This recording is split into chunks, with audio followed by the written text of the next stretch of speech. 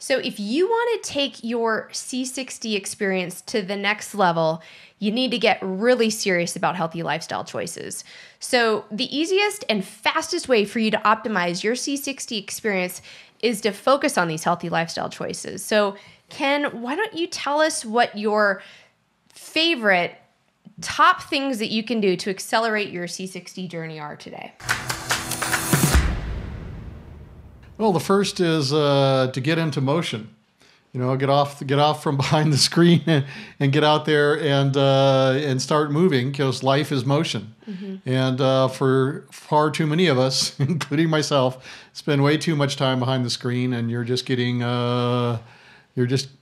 inertia, I guess. So getting out and doing exercise, 20, 30 minutes a day minimum is a really good idea, and do something that you like to do. Just go walk around the block. Start out small and build it up. Yep. I like to call it daily joyful movement. So if that's exercise for you, great. But if it's just moving your body and walking, that works too. Yeah. Of course, the next one we all know is better nutrition. Mm-hmm. 100%. And of course, now I recommend always eating organic foods when you can.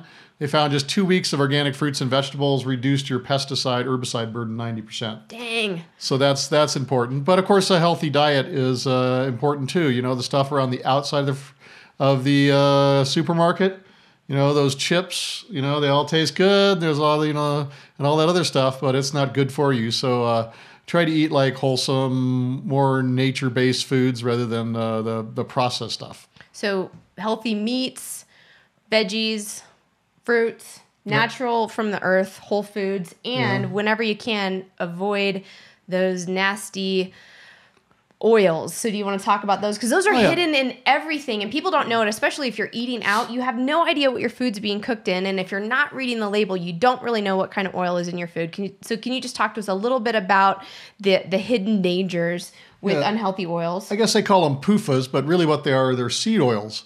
And these oils are really high in omega-6s, which is inflammatory. And they're really designed for birds to eat, not for people. And things like that, canola oil, soybean oil, cottonseed oil. Of course, sometimes they label them as vegetable oil, but all of these... and sunflower oil, too. Sunflower oil and safflower oil, yeah. All of these seed oils, and that's one of the reasons why people are so heavier now than the 1950s, is these seed oils. And then, of course, there's also sugar. Mm-hmm. There's sugar, we should reduce our sugar outtake if we can.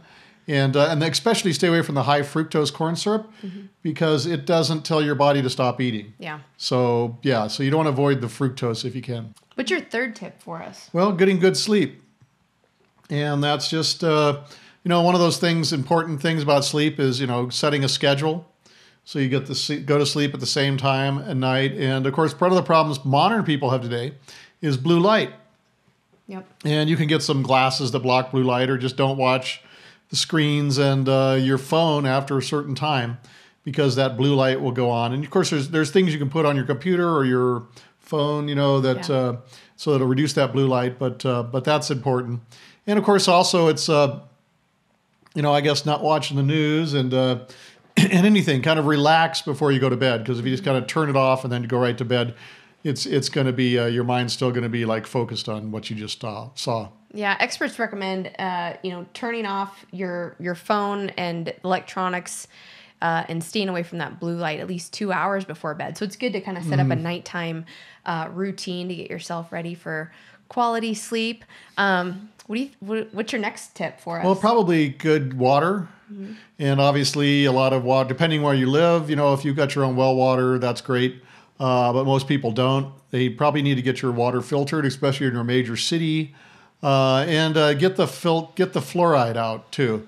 They put fluoride in the water, which is really bad because it messes with your thyroid hormones. They're supposed to have iodine, and fluoride is in the same family as iodine. So your T or T3 or T4 could be contaminated with the fluoride, then it doesn't work. And that's actually one of the reasons why there's so much thyroid problem in the United States, is basically the high levels of fluoride in the water. Yikes. Well, so drink clean, filtered, healthy water. Okay. What's number 5? Well, it probably goes with number 1, is getting off your ass out the door. And that's fresh air and sunshine. That sunshine makes that vitamin D. Mm-hmm. So sure, sometimes in the wintertime you can't get that. But if it's summertime, you don't have to go out in the middle of the day. You can go out in the afternoons or mornings and get that sunshine, get that fresh air, get your body moving, the blood flowing, and just kind of part of just like having a healthy lifestyle. And also people going out and experiencing nature if you can, just kind of gets rid of depression. Just living in an artificial environment all the time really isn't a good thing for people. You really need to breathe, and we've all been masked up the last several years. And what's your opinion on the mask situation in terms of, a healthy lifestyle choice? Well, I mean, you're just rebreathing your germs and carbon dioxide, so it really wasn't effective anyway. But so yeah, just it's time to get out and breathe fresh air and talk with people. And part of that, of course, is reconnecting with people. People aren't meant to be isolated by themselves. Humans are social creatures, so you need friends and family, and maybe go out to eat if it's healthy food, and just enjoy life again instead of being living in fear porn or isolation. Yeah, turn off the TV. That leads us to our number 6 tip, which is a gratitude attitude. And again, be thankful for what you have. I mean, it's you can't really compare yourself to other people because other people aren't you, but it's just kind of stay focused on the good things in life. The glass half full than half empty. Yeah, it's important to start your day and end your day with a little mindfulness and gratitude. So focusing on your mindset and thinking about, what you'd like to create in your life versus focusing on, negative things is really important. What do you think people should do next? Well, obviously we'd have to take some C60. Yeah. And that's, C60 is really great. It's an SOD catalase mimic, so restarts those mitochondria. So that means you're going to get your ATP, which is the energy molecule for like 95% of your cellular metabolism. Also, those mitochondria make pregnenolone, the precursor for your hormones. So those hormone levels go up, and that's a good thing all across the board. And it does, and also it gets rid of inflammation. That's really important. A lot of us have chronic inflammation, especially if you're over 40. There's injuries and other things that happen in your life, and the things you've been exposed to. So a lot of that chronic inflammation can cause dopamine suppression. And so when you take C60, it lifts the oxidative burden the cells are under, and so that whole process of inflammation and dopamine suppression goes away, and then you just kind of have the motivation molecule back, and you feel better. That's so cool. It's really important to track your progress while you're starting this, though, because these changes are occurring at the cellular level, so you might not necessarily know exactly what's going on, but if you use a journal and you track kind of the subtle changes that are happening, on a daily basis, or things that you start to notice, like, geez, my knees aren't creaking as much, and my elbow that's been bothering me when I was lifting weights isn't bothering me so much. You might notice some of those subtle things, and if you don't write it down, you might not notice. So if you guys have already started your C60 journey, we would love to hear how it's going, and you're welcome to tell us what's happening with you and your journey in the comment section right here, or you can write to us directly at shopc60.com/testimonial and share your story with us. Great. Yeah. So what's the last tip for people on how to optimize their C60 experience? Oh, well, one of the things is also be patient. Because a lot of things that C60 does, C60 lifts the oxidative burden that the cells are under, but those cells have to do the repair.